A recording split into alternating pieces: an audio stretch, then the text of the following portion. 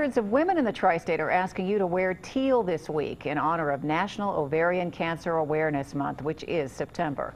Local 12's Liz Bonis asks the experts at TriHealth what all of us should know about it in today's Medical Edge.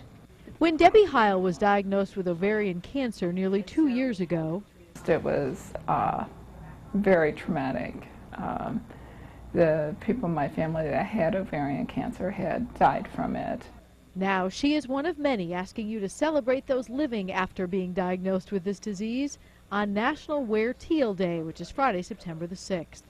Dr. Jim Pavelka is a women's health specialist who says Debbie is one of the lucky ones. She found her cancer at an early stage after genetic testing showed she was at risk for this disease. If you find ovarian cancer early, it can be very curable.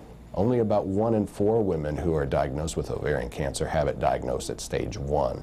So a majority still have it diagnosed after it's spread or metastasized. Debbie also had early stage breast cancer, which is why she chose genetic testing. She says many women, however, don't realize there's even a possible connection between these two cancers.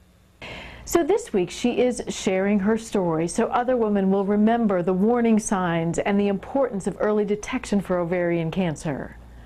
It is suggested you see your healthcare provider if you have sudden onset or prolonged symptoms of ovarian cancer, such as abdominal bloating, abdominal pain, urinary frequency, and change in bowel habits. Debbie says those are common symptoms, but you know your own body, and you know when something doesn't feel right. As for her own journey, I would never change my life. The journey that I have taken, the journey I've been on, has been a tremendous one in which I've learned so many things about myself, have hopefully influenced others.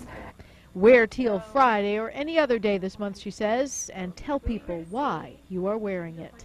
At the Good Samaritan Women's Center for Specialized Care, Liz Bonis, Local 12 News. And this quick reminder, healthcare providers at TriHealth welcome your questions. Just go to local